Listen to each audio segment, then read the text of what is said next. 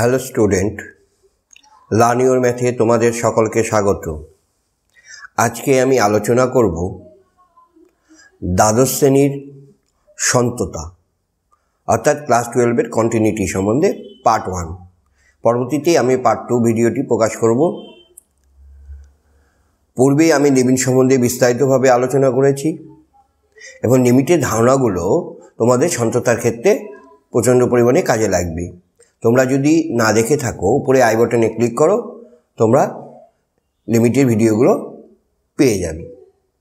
এছাড়াও প্লেলিস্টে গেলে লিমিট সংক্রান্ত যাবতীয় ভিডিও পেয়ে যাবে এবং ডিসক্রিপশন বক্সে প্রত্যেকটি ভিডিও লিঙ্ক দেওয়া আছে, তোমরা দেখে নিতে পারো। তাহলে আজকের বিষয়ে আসা যাক, সন্ততা কাকে বলে। সন্ততা আমরা কাদের বলবো? অর্থাৎ ধরো ওয়াই সমান সমান এফ অপেক্ষক, ওয়াই সমান সমান এফ এক্স একটা অপেক্ষক, তার আমরা একটা লেখচিত্র অঙ্কন করব। তাহলে আমরা একটা স্থানাঙ্ক অক্ষ নিয়ে নিই, এক্স অক্ষ ওয়াই অক্ষ বরাবর। তাহলে আমরা একটা লেখ আঁকছি ওয়াই সমান সমান এফ এক্সের, ধরো আমরা একটা লেখচিত্র অঙ্কন করছি। তাহলে ওয়াই সমান সমান এফ এক্সের লেখচিত্রটা এই যে এখানে আঁকা হলো, দেখো আমাদের এই লেখচিত্রটা অঙ্কন করতে কোথাও কলম তুলতে হলো না। অর্থাৎ যদি কোনো একটা লেখচিত্র অঙ্কন করতে কোথাও কলম তুলতে না হয়, তাহলে এই বিস্তারের মধ্যে এই লেখচিত্রটাকে বলবো আমরা সন্তত। অর্থাৎ মাঝখানে কোথাও গ্যাপ নেই, কন্টিনিউ এই লেখচিত্রটা চলে গেছে, সেটাকেই বলছি আমরা সন্ততা বা কন্টিনিউটি। বিষয়টি আরেকটু ভালো করে বোঝালে, যেমন ধরো তোমরা এই লেখচিত্রটা যদি দেখো, এটাও এক্স অক্ষ ওয়াই অক্ষ, তাহলে আমরা আবার একটা ওয়াই সমান সমান এপিসে লেখ অঙ্কন করি। তাহলে ওয়াই সমান সমান এপিসে লেখ, এইখান থেকে অঙ্কনটা করতে এখান থেকে এই পর্যন্ত তোমরা অঙ্কন করলে, তারপরে মাঝখানে একটু কলম তুলে আবার এখান থেকে, তাহলে এই জায়গাটা একটা গ্যাপ আছে। তাহলে এই জায়গাটাকে বলা হয়, এই বিন্দুটাকে বলবো আমরা অসন্তত বিন্দু। তাহলে এই লেখচিত্রের বিস্তারের মধ্যে একটা যদি অসন্তত বিন্দু থাকে, তাহলে এটাকে বলা হয় অসন্ততা। তাহলে এই ধরনের লেখচিত্রকে আমরা বলবো অসন্ততা। তাহলে সন্তত লেখচিত্র আমাদের কাজে বলছি। তাহলে আমরা ধরছি ওয়াই সমান সমান এফ এক্স একটা এক মান বিশিষ্ট একটা অপেক্ষক, এক্স সমান সমান সংজ্ঞার অঞ্চলে যে কোনো একটা বিন্দু। তাহলে এক্স সমান সমান এই বিন্দুতে অপেক্ষকটিকে আমরা সন্তত বা অবিচ্ছিন্ন বলবো যদি তিনটি শর্ত মেনে চলে। কী কী তিনটি শর্ত? এক নম্বর হচ্ছে এফ অফ এ সংজ্ঞাত হতে হবে। তাহলে এফ অফ এ সংজ্ঞাত বলতে তোমরা কী বোঝো? অর্থাৎ এফ অফ এক্সের স্থলে এ বসালে এই এফ অফ এর মান পাওয়া যাবে, একটা নির্দিষ্ট মান পাওয়া যাবে। দুই নম্বর শর্ত হচ্ছে limit x tends to F x, এই মানের অস্তিত্ব থাকতে হবে। তোমরা জানো limit x tends to F x এর মানের কখন অস্তিত্ব থাকে? যখন limit x tends to A plus F x এর অস্তিত্ব আছে এবং limit x tends to A minus F x এর অস্তিত্ব আছে। তাহলে এই মানটার অস্তিত্ব থাকতে হবে এবং দুজনকেই সমান হতে হবে, তবেই আমরা বলতে পারি limit x tends to F x এর অস্তিত্ব আছে। তিন নম্বর শর্ত হচ্ছে এই limit x tends to A F x এবং এফ অফ এ সমান হতে হবে। অর্থাৎ এই দুটো অপেক্ষক অর্থাৎ limit x tends to F x R F of এ অবশ্যই সমান হতে হবে। তাহলে আমরা ওয়াই সমান সমান এফ এক্স এই অপেক্ষকটাকে বলতে পারবো সন্তত। বুঝতে পেরেছো বিষয়টি? তাহলে এই কথাটাকে আমরা যদি একটু অন্যভাবে বলি, তাহলে এইভাবেও আমরা বলতে পারি যে এফ এক্স অপেক্ষক এক্স সমান সমান এ বিন্দুতে সন্তত হবে যখন limit x tends to A plus F x, A plus বলতে অর্থাৎ এর থেকে বড় থেকে ক্রমশ জিরো এর দিকে অগ্রসর হচ্ছে। Limit x tends to A minus F x, অর্থাৎ এর থেকে ছোট থেকে ক্রমশ এর দিকে অগ্রসর হচ্ছে। আর এফ অফ এ, এই তিনজনটার অস্তিত্ব থাকতে হবে এবং তিনজনকেই সমান হতে হবে। তাহলেই আমরা বলতে পারবো এটা সন্তত, বা অপেক্ষকের ধর্মটাকে বলতে পারবো সন্ততা ধর্ম বা কন্টিনিউটি ধর্ম আছে। এটাকে আমরা অন্যভাবেও লিখতে পারি। তোমরা জানো limit x tends to A plus F x মানে F of A plus zero, limit x tends to A minus F x মানে F of A minus zero, R F of এতে এফ অফ, তাহলে এই তিনটে সমান হলেও আমরা বলতে পারবো এফ এক্স অপেক্ষকটি সন্তত। বুঝতে পেরেছি? তাহলে অসন্তত আমরা কাকে বলবো? তাহলে ঠিক এর বিপরীতটা, উল্টাটা। তাহলে বিপরীতটা কি? তাহলে অসন্তত আমরা বলতে পারবো ডিসকন্টিনিউটি, পরে আমরা বলতে পারবো অসন্তত কাকে আমরা বলবো। যদি এফ অফ এ কোনো সংজ্ঞাত না হয়, অর্থাৎ এফ অফ এর যদি কোনো নির্দিষ্ট মান না পাওয়া যায়, তাহলে আমরা বলতে পারি এটা অসঙ্গত। তাহলে এটা যদি অসঙ্গত হয় তবে আমরা বলতে পারবো যে এটা হচ্ছে একটা বিচ্ছিন্ন রেখাচিত্র। 2 নম্বর শর্ত হচ্ছে যে limit x tends to A plus F x এবং limit x tends to A minus F x দুজনেরই অস্তিত্ব থাকবে, যে কোনো একজনের অস্তিত্ব থাকবে বা দুজনেরই অস্তিত্ব থাকবে না, তাহলে তাও আমরা বলতে পারবো অপেক্ষকটি অসন্তত। 3 নম্বর হিসাবে আমরা বলতে পারি দুজনেরই অস্তিত্ব আছে কিন্তু দুজনের সমান নয়, তারও আমরা বলতে পারবো এই অসন্তত লেখচিত্রটি বা অপেক্ষকটি অসন্তত। 4 নম্বর আমরা বলতে পারি যে দুজনেরই অর্থাৎ অস্তিত্ব আছে, limit x tends to A plus F এক্সের অস্তিত্ব আছে, limit x tends to A minus F এক্সের অস্তিত্ব আছে, এফ অফ এরও অস্তিত্ব আছে, কিন্তু এরা দুজন সমান কিন্তু এফ অফ এর সঙ্গে সমান নয়, তাহলেও আমরা এটাকে বলবো অসন্তত। তাহলে এরা যদি পরস্পরের সঙ্গে সমান এবং এরা যদি সমান না হয় তাহলে আমরা অসন্তত বলছি। এখন ব্যাপার হচ্ছে limit x tends to A plus F x R limit x tends to A minus F x দুজনেরই অস্তিত্ব আছে কিন্তু দুজনেই সমান নয়, তাহলে তাদের মাঝখানে একটা গ্যাপ আছে। তাহলে এই যে গ্যাপের পার্থক্যটাকে বলে থাকি আমরা লাভ। তাহলে লাভ কাকে বলছি আমরা বা জাম্প কাকে বলছি? Limit x tends to A plus F x limit x tends to A minus F x এই দুজনেরই অস্তিত্ব আছে এবং দুজনই যে পার্থক্য, দুজনের যে ডিফারেন্স অর্থাৎ limit x tends to A plus থেকে limit x tends to A minus F এক্সের পার্থক্য, সবসময় প্লাস থেকে মাইনাসের যে পার্থক্য এই পার্থক্যটাকে বলছি আমরা লাভ। আবার তোমরা জানো limit x tends to A plus F x মানে F of A plus 0 minus limit x tends to A minus F x মানে minus F of A minus 0, তাহলে এই ডিফারেন্সটাকে আমরা বলছি লাভ। বুঝতে পেরেছ? তাহলে আমরা আরও কয়েকটি বিষয় সম্বন্ধে জানার চেষ্টা করি, যে সন্তত অপেক্ষকের ধর্মসমূহ কিছু প্রপার্টি সম্বন্ধে জানতে পারি বা জানার চেষ্টা করি। তাতে আমাদের কী সুবিধা হবে, আমাদের যে রোলের থিওরেম আছে বা লাগরাঞ্জ মিন ভ্যালু থিওরেম আছে, এই সমস্ত ধারণাগুলোর যে অঙ্কগুলো আসে, একটা 2 অঙ্ক সবসময় উচ্চ মাধ্যমিকে আসে, তাহলে তোমাদের সেই অঙ্কগুলো করতে খুব সুবিধা হবে। যেমন ধরো দুটো অপেক্ষক আমরা ধরে নেই এফ এক্স এবং জি এক্স, দুটি অপেক্ষক যারা সাধারণ অঞ্চল ডি এর মধ্যে সন্তত। তাহলে এই অপেক্ষক দুটা যোগ বিয়োগ গুণ অবশ্যই সন্তত অপেক্ষক হবে এই ডি অঞ্চলের মধ্যে। তাহলে F of x plus G of x, F of x minus G of x, F of x into G of x, এরা হবে সন্তত।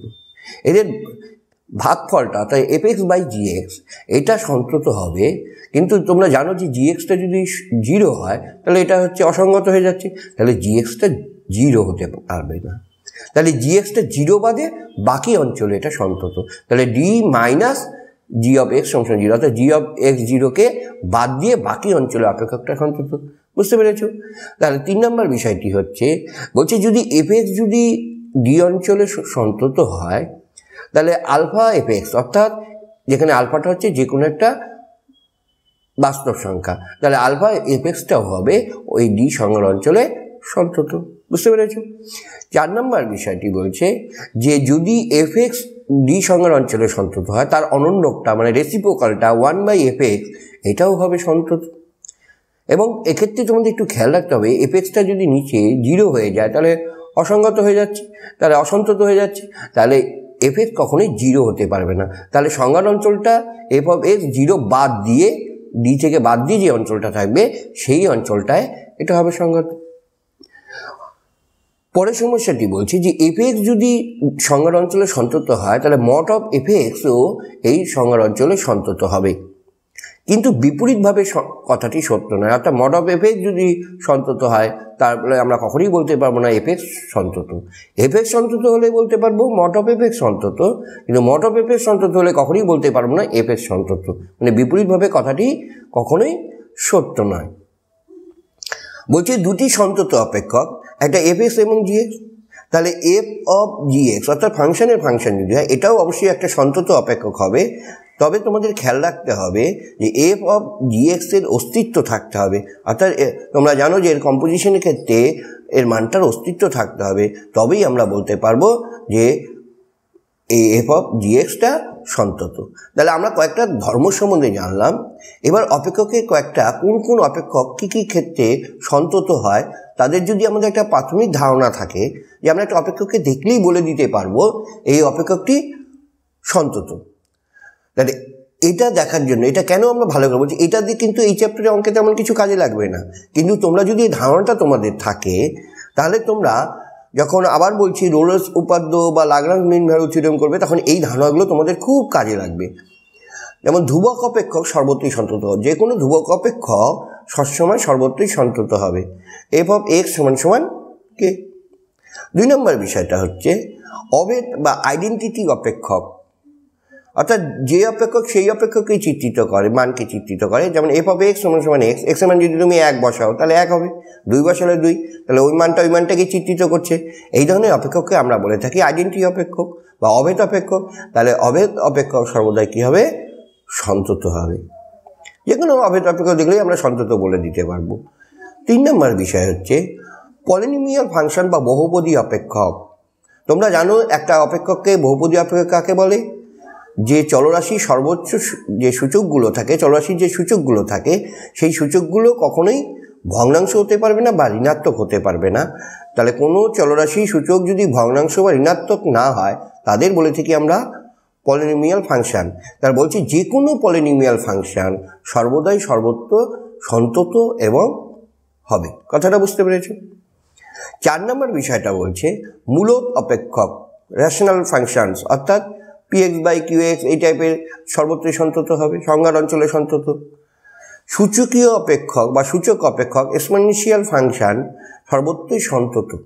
কিরকম ফাংশনগুলোকে সূচকীয়, ই to the power x, A to the power x, এগুলোকে বলে থাকি আমরা সূচকীয় অপেক্ষক।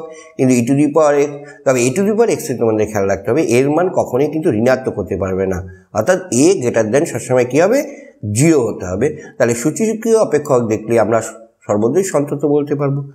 যেমন লগারিদম অপেক্ষক, লগারিদম অপেক্ষক কী, যেমন হচ্ছে তোমরা জানো যে log 1 plus x, log x, log 2 plus x, এই ধরনের অপেক্ষকগুলোকে আমরা লগারিদমিক অপেক্ষক বলি। তাহলে লগারিদমিক অপেক্ষক সর্বত্রই সন্তত এবং অবকলনযোগ্য। তবে তোমাদের খেয়াল রাখতে হবে যেমন log অফ এক্স যদি হয় তাহলে এক্সটা অবশ্যই 0তে, কারণ লগের ঋণাত্মক মানের কোনো অসঙ্গত হয়ে যায়, তাই এক্স গ্রেটার দেন 0 হতে হবে। এই সত্ত্বে যে কোনো লগারিদমিক অপেক্ষক সংজ্ঞার অঞ্চলে তাহলে কী হয়ে যাচ্ছে, সন্তত হচ্ছে। 7 নম্বর বিষয়টা হচ্ছে সাইন এক্স কস এক্স অপেক্ষক দুটি সর্বত্রই সন্তত হবে। ট্যান এক্স সেক এক্স, ট্যান এক্স সেক এক্স সংজ্ঞার অঞ্চলে সন্তত। কেন সংজ্ঞার অঞ্চলে সন্তত বলছি, যে তোমরা জানো যে ট্যান π/2 এর মান কত, 0, অসঙ্গত। সেক π/2 এর মান কি, অসঙ্গত। তাহলে ট্যান এক্স এর মান π/2 বা সেক π/2, তাহলে সাধারণ যদি সমাধান নেই তাহলে 2n + 1 × π/2, তাহলে এক্স এর মান কখনোই 2n + 1 π/2 হতে পারবে না। তাহলে এক্স এর মান যদি 2n + 1 π/2 হয় তাহলে এই অপেক্ষকটা সর্বদাই কী হবে, অসঙ্গত হয়ে পড়বে। সেই জন্য এটা ছাড়া বাকি সংজ্ঞার অঞ্চলে এটা সর্বদাই সন্তত। কট এক্স সেক x, cosec x, cot x, cosec x, এগুলো আমরা যদি নেই তাহলে তোমরা জানো যে কোসেক এক্স কট এক্সের ক্ষেত্রে এক্সের মান হচ্ছে কখনোই nπ হতে পারবে না, কারণ এক্সের মান nπ হলে কট nπ হলে এটা মান 0 হয়ে যায় এবং কট 0 মান হচ্ছে অসঙ্গত। কোসেকের ক্ষেত্রেও তাই, এটা অসঙ্গত হয়ে যাবে। তাহলে এই মান দুটো বাদ দিয়ে যে কোনো জায়গায় এটা সর্বদাই কী হবে, অসন্তত হবে। এই এক্স সমান x not equal to nπ, এই মানটা বাদ দিয়ে বাকি জায়গায় এটা সন্তত হবে। তাই সংজ্ঞার অঞ্চলে আমরা বলতে পারি সন্তত। Sign inverse x, cos inverse x, tan inverse x, cosec inverse x, কট ইনভার্স এক্স, সেক ইনভার্স এক্স, এই বিপরীত বৃত্তি অপেক্ষকগুলো সর্বত্রই সন্তত এবং অবকলনযোগ্য। তাহলে এই ধারণাগুলোকে ব্যবহার করে আমরা অঙ্কগুলো করতে পারি। তবে আবারও বলছি আমি, এই প্রাথমিক অপেক্ষকের ধারণা, তা কে কোন অপেক্ষক দেখলেই আমরা বলতে পারবো কে সন্তত কে অসন্তত, কে সন্তত এবং কে অসন্তত, এটা আমরা বলতে পারি। কিন্তু প্রশ্নটা হচ্ছে তোমাদের যে এইগুলো কি কাজে লাগবে। তোমরা আবার বলছি তোমাদের রোলস উপপাদ্য এবং লাগরাঞ্জ মিন ভ্যালু থিওরেমে এগুলো ধারণাগুলো খুব কাজে লাগবে। তোমরা যদি ভালো করে থাকো তাহলে ওখানে তোমাদের একটা পার্ট অনেকটাই এগিয়ে যাবে। বিষয়টি বুঝতে পেরেছ? তাহলে আমরা কিছু ছোট ছোট সমস্যার সমাধান করি। পার্ট 2 তো আরও কিছু অঙ্ক করবই, পার্ট 1এও কিছু সমস্যার সমাধান করি। কারণ টিউটোরিয়ালের পরে আর যখন কিছু একটু সময় আছে তাহলে আমরা কিছু ছোট ছোট এমসিকিউ টাইপের অঙ্কগুলো করে নিই। এখন এই বিষয়ে আসার আগে তোমাদের কাছে আমার একটা বিশেষ দাবি, তোমরা যারা নতুন এই চ্যানেলে তারা অবশ্যই সাবস্ক্রাইব করবে। যারা কেন সাবস্ক্রাইব করতে বলছি, এবং নিয়মিত নোটিফিকেশনের জন্য অবশ্যই বেল আইকনে ক্লিক করবে। তাহলে আমি যখন যেটা ভিডিও পাবলিশ করব তোমরা তার নোটিফিকেশনটা পেয়ে যাবে, ফলে তোমাদের ধারাবাহিকভাবে বিষয়বস্তু সম্বন্ধে আলোচনা করতে সুবিধা হবে। তাহলে আমরা প্রথম আলোচ্য সমস্যায় আসি। f(x) = x + 2 2x² - x - 1 অপেক্ষকের অসন্তত বিন্দুগুলি কী কী নির্ণয় করতে বলছে। তাহলে তোমরা জানো যে একটা অপেক্ষক কখন অসংগত হয় বা অসন্তত হয়, যদি তার হরটা 0 হয়। তাহলে f(x) অপেক্ষক অসংগত হবে যখন 2x² - x - 1 = 0। তাহলে এটাকে আমরা মিডল টার্ম করি। তাহলে মিডল টার্ম করলে কী হবে, 2x + 1 × x - 1 0। তাহলে দুটার গুণফল 0 মানে পৃথক পৃথকভাবে 0 করি। তাহলে 2x + 1 0 অথবা x - 1 0। তাহলে x = হাফ মাইনাস হাফ আর x = 1। তাহলে তোমরা দেখতে পাচ্ছ যে কোন অপশনটি ঠিক হচ্ছে, সি নাম্বার। তাহলে আমাদের অ্যান্সারটি হবে কি, সি। তাহলে 2 নম্বর সমস্যাটার দিকে আমরা যাই। বলছি f(x) = 1/sin x - cos x অপেক্ষক অসন্তত হবে কখন। তাহলে দেখো এইটাই আগেরটার মতোই একই। তাহলে এটার হর 0 হলেই অপেক্ষকটা অসন্তত হয়। তাহলে sin x - cos x = 0। তাহলে cos x-টাকেও দিক নিয়ে যায়, sin x = cos x। তাহলে tan x = 1। তাহলে tan x = 1 হলে তাহলে 1-এর কোন মান, x এর মান কী হয়? আমরা সাধারণত বিশেষ সমাধান করব না, আমরা সাধারণ সমাধানটা বের করব। tan x = 1 হলে x = nπ + π/4 হয়। তাহলে দেখতেই পাচ্ছ x এর মান হচ্ছে nπ + π/4। তাহলে কোন অপশনটি ঠিক হচ্ছে, এ নাম্বার। তাহলে আমাদের অ্যান্সারটি হচ্ছে এ। সবসময় এগুলোর ক্ষেত্রে তোমরা সাধারণ সমাধানটা বের করবে, বিশেষ সমাধানকে কখনোই করবে না। আমার এমনি tan 1 এর মান π/4 ব্যবহার করবে না, বুঝতে পেরেছ? তাহলে আমরা পরবর্তী সমস্যাটির দিকে যাই। f(x) = 1 - cos 2x x², x ≠ 0 আর f(x) = k যখন x = 0। তাহলে আমাদের ক্ষেত্রে এটা কি বলছে, x = 0-তে যদি সন্তত হয় তাহলে k এর মানটা কত হবে আমাদের বের করতে বলেছে। এখন লিমিট x → 0 + fx আমরা বের করছি। তাহলে লিমিট x → 0 + fx মানে অর্থাৎ 0 নয়, অর্থাৎ 0-র থেকে বড় অথবা 0-র থেকে ছোট। তাহলে 0 নয় মানে কোনটা, এই অপেক্ষকটা। তাহলে limit x → 0 1 - cos 2x x²। তাহলে 1 - cos 2x মানে 2sin² x। তাহলে উপরে আমরা লিখতে পারি 2sin² x x²। 2টাকে আমরা বাইরে দিই, sin x x² করতে পারি। তাহলে তোমরা জানো 2 লিমিট x → 0 sin x/x²। তাহলে sin x/x² মানে কত, 1। তাহলে এটার মান যদি 1 হয় তাহলে এটা 2। তাহলে 2 × 1 = হচ্ছে কি হচ্ছে, 2 হচ্ছে। তাহলে লিমিট x → 0 fx = হচ্ছে 2। এইবার দেখো তোমরা যে f(x) = k। তাহলে f কখন, যখন x = 0। তাহলে f(0) তাহলে f(0) = k। তাহলে f(0) = হচ্ছে k, কারণ আমরা x এর জায়গায় 0 বসালে কী পাবো, k পাবো, মানে x = 0। এখন বলছে x 0 বিন্দুতে fx অপেক্ষক সন্তত। তাহলে x = 0 বিন্দুতে যদি fx অপেক্ষক সন্তত হয় তাহলে কী হবে, এই দুটো সমান হবে। তাহলে লিমিট x → 0 + fx আর f(0) সমান হবে। তাহলে লিমিট x → 0 fx এর মান আমরা কত পেয়েছি, 2, আর এটার মান কত পেয়েছি, k। তাহলে k = কি হচ্ছে, 2। তাহলে k = হচ্ছে 2। তাহলে কোন অপশনটি ঠিক হচ্ছে, অ্যান্সারটি হচ্ছে আমাদের বি। বুঝতে পেরেছে সমস্যাটি? তাহলে আমরা পরের সমস্যাটিতে যাই। একই অঙ্ক দেখো, 4 নম্বর অঙ্কটি। f(x) = sin πx 5x = k, x ≠ 0 আর x = 0। তাহলে লিমিট x → 0 + fx আমরা 0 করার দরকার নেই, যেহেতু এটা ত্রিকোণমিতিক অপেক্ষক। Limit x → 0 fx।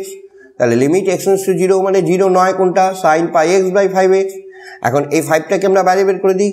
তাহলে 5টাকে আমরা লিমিটের বাইরে বের করে দিলাম। এখন এইখানে দেখতে পাচ্ছ যে এর সঙ্গে πx আছে। তাহলে এর সঙ্গে πx থাকা মানে আমাদের এখানেও πx তৈরি করতে হবে, এটাই তো লিমিট তোমরা শিখেছো। তাহলে একে π দিয়ে গুণ করার জন্য এখানেও π দিয়ে গুণ করতে হচ্ছে। তাহলে π কেটে যাচ্ছে, তো π নেওয়া হয়নি। তাহলে এটার মান কত, 1, আর এখানে থাকছে কত, π। তাহলে π/5 হবে। এখন আবার আগের মতো আমরা করছি, যেহেতু x সমান সমান 0 বিন্দুতে f(x) অপেক্ষক সন্তত, তাহলে কি হবে আমাদের x সমান সমান 0 বিন্দুতে সন্তত হলে, তাহলে x সমান সমান 0 বিন্দুতে যেহেতু f(x) অপেক্ষক, তাহলে limit x tends to 0 f(x) R f(0), এই যে f(0) এর মান কে আমরা বের করে রেখেছি, তাহলে limit x tends to 0 f(x) সমান সমান f(0), তাহলে limit x tends to 0 f(x) মানে কত 2 π/5 সরি, আর এটার মান কত k, তাহলে k সমান সমান π/5। তাহলে কোন অপশনটি ঠিক হচ্ছে? এটাও অ্যান্সার হচ্ছে বি, তাহলে আমাদের অ্যান্সার হবে বি। বুঝতে পেরেছ? তাহলে 5 নম্বর সমস্যাটির দিকে আমরা যাই। বলছি f(x) সমান সমান mod of x-2 by x-2 যখন x not equal to 2, 1 যখন x সমান সমান 2। যখন তোমরা মনে রাখবে, যখন কোনো বীজগাণিতিক অপেক্ষক থাকবে অবশ্যই তোমরা প্লাস এবং মাইনাস দুটোই করবে। তাহলে এই ক্ষেত্রে তোমরা দেখো f(x) সমান সমান, আগে আমরা এই মডের অর্থটা ব্যাখ্যা করি। তাহলে f(x) সমান সমান x-2 বাই x-2, অর্থাৎ mod of x-2 এর মান x-2 হয় কখন? যখন x-2 গ্রেটার দেন 0। তাহলে x-2 যদি গ্রেটার দেন 0 হয় তাহলে x গ্রেটার দেন 2, আর এটার মান হচ্ছে মাইনাস x-2 হয় mod of x এর মানটা। তাহলে mod of x এর মানটা x-2 বাই x-2, তাহলে কাটলে কত -1 কখন হচ্ছে? যখন x less than 2, অর্থাৎ x-2 less than 0, x less than 2। বুঝতে পেরেছ? এখন আমাদের কি বের করতে বলছে? x সমান সমান 2তে জাম্প বা লাভ বের করতে বলছে। তাহলে তোমরা একটু আগে আমরা থিওরিটাতে কি আলোচনা করেছি? আমরা limit x tends to 2 plus বের করব আর limit x tends to 2 minus বের করব। তাহলে limit x tends to 2 plus f(x) মানে f of 2 plus 0, তাহলে x টেন্ডস টু f(x) মানে কোনটা? 2 এর থেকে বড়, তার মানে এই x গ্রেটার দেন 2, তাহলে x গ্রেটার দেন 2 মানে এর মানটা কি 1, তাহলে 1 বসিয়ে দিলাম। তাহলে এখানে 1টা তো ধ্রুবক অপেক্ষক, তার মানে কি হবে? 1ই হবে। ঠিক একই রকমভাবে f of 2 minus 0 বের করি, limit x tends to 2 minus f(x), তাহলে 2 এর থেকে ছোট, তাহলে x less than 2, তাহলে কোন অপেক্ষকটা -1, তাহলে আমরা f(x) এর জায়গায় -1 বসিয়ে দিলাম। এখন এটা তো ধ্রুবক অপেক্ষক, -1 বাইরে চলে যাবে, তাহলে এর মান হবে -1। এখন দেখতেই পাচ্ছ তোমরা যে দুটোর মান বাস্তব অস্তিত্ব আছে এবং দুজনই কিন্তু সমান নয়। তাহলে এই যে ডিফারেন্সটা, অর্থাৎ f of 2 plus 0 minus f of 2 minus 0, এর পার্থক্যটাকেই বলছি আমরা লাভ। তাহলে পার্থক্যটা বের করি, 1 minus -1, তাহলে মাইনাস মাইনাস হয়ে যাচ্ছে কত? প্লাস, তাহলে এখানে 2 হচ্ছে, তাহলে লাভটা হচ্ছে আমাদের 2। তাহলে কোন অ্যান্সারটি ঠিক হচ্ছে? এই নাম্বার অ্যান্সারটি ঠিক হচ্ছে। বুঝতে পেরেছ? তাহলে 6 নম্বর সমস্যাটার দিকে যাই। f(x) সমান সমান 1 plus 2x তার পাওয়ার 1/3x, x not equal to 0, আর এটা কে? যখনই কোনো বীজগাণিতিক অপেক্ষক হবে তখনই অবশ্যই তোমরা প্লাস বের করবে, মাইনাস, অর্থাৎ x 0 plus tends to 0 plus বের করবো, x টেন্স টু 0 মাইনাস। তাহলে x টেন্স টু 0 প্লাস বের করি, তাহলে limit x tends to 0 plus f(x), তাহলে 0 থেকে বড়, তাহলে 0 থেকে বড় মানে এই অপেক্ষকটা, তাহলে এই অপেক্ষকটা আমরা বসিয়ে দিই, তাহলে 1 plus 2x বাই 1/3x। এখন তোমরা জানো এটার লিমিটের কাজ কী করে করতে হয়। এখানে যদি 2 থাকে তাহলে এখানেও 2 লাগবে, এখানে 2 থাকলে এখানেও 2 লাগবে, তাহলে আমরা বসিয়ে দিই। তাহলে limit x tends to 2 plus, এখানে লবহরকে, সূচকের লবহরটাকে আমরা 2 দিয়ে গুণ করলাম। তাহলে এখানে কি দাঁড়াচ্ছে আমাদের সলভ করলে? এখানে দেখো আমরা 1/2x-টাকে রেখে দিলাম, এই সূচকটা 2/3 করলাম। কেন করলাম? এটা তোমরা জানো এটার মান কত? Limit x tends to 0 1 plus 2x by 1/2x, এর মান হচ্ছে e, তার সূচক হচ্ছে 2/3, তাহলে e টু দি পাওয়ার 2/3। তাহলে limit x tends to 0 minus f(x) সমান সমান limit x tends to 0 minus 1 plus 2x 1/3x। একই রকমভাবে এই, কারণ এই অপেক্ষকটাই ব্যবহার হচ্ছে, তাহলে একই রকমভাবে এইটাই হবে, তো করে ফেলো একই রকমভাবে। এটা একই রকমভাবে সাজালাম, দেখো কিছুই নেই, এটা যেভাবে সাজিয়েছি এইটাই সাজালাম, কারণ একই অপেক্ষক ব্যবহার হচ্ছে, তাহলে মানটা নিশ্চয়ই কোনো পরিবর্তন হবে না। আর একটা কী বের করতে হবে? x 0, তাহলে f(x) এর জায়গায় 0 বসালে আমরা কী পাবো? k, তাহলে f of 0 সমান সমান k। এখন দেখতে পাচ্ছ কি যে বলছে এই বিন্দু x0 বিন্দুতে অপেক্ষকটা যদি সন্তত হয়, তাহলে এই বিন্দুতে যদি অপেক্ষকটা সন্তত হয় তাহলে কি হবে? তিনটেই সমান হবে। তাহলে x সমান সমান 0 বিন্দুতে f(x) অপেক্ষক যদি সন্তত হয়, তাহলে limit x tends to 0 plus f(x), limit x tends to 0 minus f(x), f of 0 সমান, তাহলে এই দুটো মান তো একই দেখতে পাচ্ছি, আর এটার মান কত? k। তাহলে আমরা এখান থেকে কি বলতে পারি? k সমান সমান e টু দি পাওয়ার 2/3, তাহলে k এর মানটা হচ্ছে আমাদের e টু দি পাওয়ার 2/3। বুঝতে পেরেছো সমস্যাটি? তাহলে 7 নম্বর সমস্যাটির দিকে যাওয়া যাক। এফ এক্স সমান সমান x square minus one by x cube minus one, অপেক্ষকটি বলছে এক্স সমান সমান ওয়ান বিন্দুতে অনির্ণয়। কারণ তোমরা দেখতেই পাচ্ছ এখানে যদি এক্স সমান ওয়ান বসা যায়, ওয়ান মাইনাস ওয়ান জিরো হয়ে যাচ্ছে, তাহলে এই বিন্দুতে নিশ্চয়ই অনির্ণয়। তা বলছে এমনভাবে এটাকে সংজ্ঞাত করো যে এফ অফ ওয়ানের মান কত হলে এই অপেক্ষকটা সন্তত হবে। তাহলে এফ ওয়ানের মানটা, অর্থাৎ এফ ওয়ানের মান এমন একটা মান বের করতে হবে যার জন্য এই অপেক্ষকটা সন্তত হয়। তাহলে আমরা limit x tends to zero plus one বিন্দুতে বের করতে বলছে, ওয়ান প্লাস বের করবো। তাহলে limit x tends to one plus F x, তাহলে এফ এক্স মানে এই অপেক্ষকটা। তাহলে লেখো তোমরা x square minus one by x cube minus one, এটাকে x square minus B square সূত্রে ফেলো, এটাকে এ কিউব মাইনাস বি কিউবের সূত্রে ফেলো। তাহলে x plus one into x minus one, আর নিচে হচ্ছে x minus one x square plus x plus one সূত্রে ফেললাম। উপর নিচ থেকে এক্স মাইনাস ওয়ান কেটে গেল। তাহলে দেখো এটার অসঙ্গত কিন্তু দূর হয়ে গেছে। তাহলে এক্সের স্থলে আমরা ওয়ান বসিয়ে দিই। তাহলে এক্সের স্থলে ওয়ান বসালে আমাদের কী হচ্ছে, one plus one, one plus one plus one, তাহলে 2/3। একই রকমভাবে limit x tends to one minus করো। তাহলে x tends to one minus মানে কোন অপেক্ষকটা ব্যবহার হবে, এই অপেক্ষকটি ব্যবহার হচ্ছে। তাহলে একই অপেক্ষক বসিয়ে দিচ্ছি এক্স স্কোয়ার মাইনাস ওয়ান। তাহলে এটা যেভাবে করেছো হুবহুভাবে এই মানগুলোই বসিয়ে যাও তোমরা। Limit x tends to one minus এই মানটাই বসালাম, সরল করলাম, সরল করে আবার অসঙ্গতটা দূর করলাম, এক্সের স্থলে আমরা ওয়ান বসিয়ে দিলাম। তাহলে এটার মানে হলো কত, 2/3। আর কি করতে হবে, এফ অফ ওয়ান। তাহলে এটা যদি সন্তত অপেক্ষক হতে হয় তাহলে তোমরা জানো limit x tends to one plus F x, limit x tends to one minus F x, R F of one তিনজনই কী হবে, সমান হবে। তাহলে যেহেতু এক্স অফ ওয়ানের তিনজনই সমান, তাহলে এফ অফ ওয়ানের মান আমাদের বের করতে বলছে। তাহলে এখানে মানটা কত, 2/3। তাহলে এফ অফ ওয়ান হচ্ছে আমাদের কত, 2/3। তাহলে এই মানটা বেরিয়ে গেল। এই পার্টে আমি এই পর্যন্তই আলোচনা করলাম। পরের পার্টে আমি আরও কিছু সন্ততা বা কন্টিনিউটির যে সমস্ত অঙ্কগুলো আছে সেগুলো আলোচনা করব। আশা করি আমার অঙ্কগুলো ঠিকমতো যদি তোমরা অনুশীলন করো, উচ্চ মাধ্যমিকে তোমরা 100%ই কমন পাবে, এইটুকু আমি তোমাদের নিশ্চিত দিতে পারি। তাহলে আমরা আর ভিডিওটিকে দীর্ঘ করব না। ভিডিওটি যদি তোমাদের ভালো লেগে থাকে অবশ্যই আমার জন্য একটি লাইক পাওনা থাকবে, কারণ তোমাদের একটি লাইক আমাকে এই কাজে ভীষণভাবে উৎসাহিত করবে। ভিডিওটি বন্ধুদের সঙ্গে শেয়ার করতে ভুলবে না। ভিডিওটি দেখার জন্য তোমাদেরকে অসংখ্য ধন্যবাদ।